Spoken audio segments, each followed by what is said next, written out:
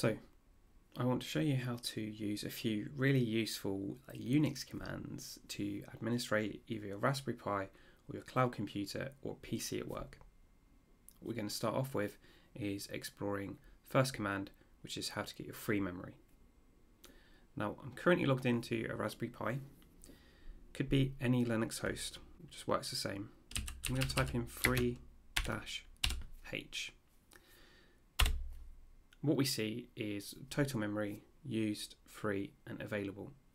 Now in effect you need to really look at the available memory rather than the free to see what you can do. You can also enable a swap file here if you're not using something like Kubernetes, and that will allow you to do whatever you need. If you do not pass H for human readable, you get the number back in blocks, and blocks don't make a lot of sense to a human being, which is why if we look at the man page for free, we see that H stands for human. Now, if you only want to see megabytes, then we can do --mega. Okay. One of the other tools that I find really useful is to find out what disk space I've got available on a machine. Maybe you're running out, you need to keep an eye on this. df-h. Using -h again to get a human readable format. So we can see the most important thing here is my root partition, and I currently have 27 gigs available, so this is probably a 32 gig primary hard drive.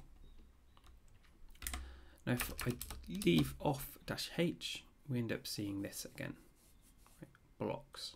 Now blocks are useful for computer programs. They don't have any division done on them yet. Now within this folder I have another folder, Faznetis, and I want to tell you about du. Now all of these commands, if you look at the man page, don't say what they stand for. They're just commonly known by these names.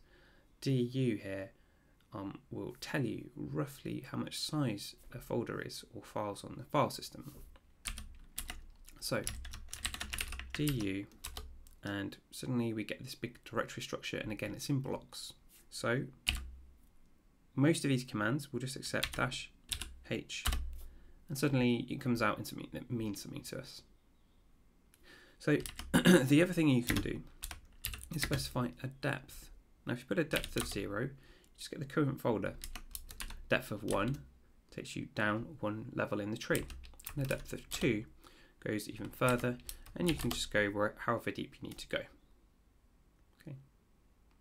Now one thing that's potentially interesting here is that you can combine any of these commands with another command like less. Now less will now allow you to press spacebar up and down, and we can go through this output gradually. So that's just pipe symbol and less. Now the other commands we used didn't have enough information there to actually generate this log. Here's one that does. dmesg shows you all of your boot up messages and your system information. And hit enter and pipe it to less. And here we go. We've got 0 seconds up top. And I'm going to hit space. We're going through, and that's all of the log that is available to us. If you do it without less, it all prints out on the screen at once. So we've run through a few key bash commands, including disk space, free memory, and we've been able to find out how much space things are taking up on the disk. We've also taken a quick look at the less utility and the difference between human readable format and block format. Please subscribe to the channel and let me know what you want to see next.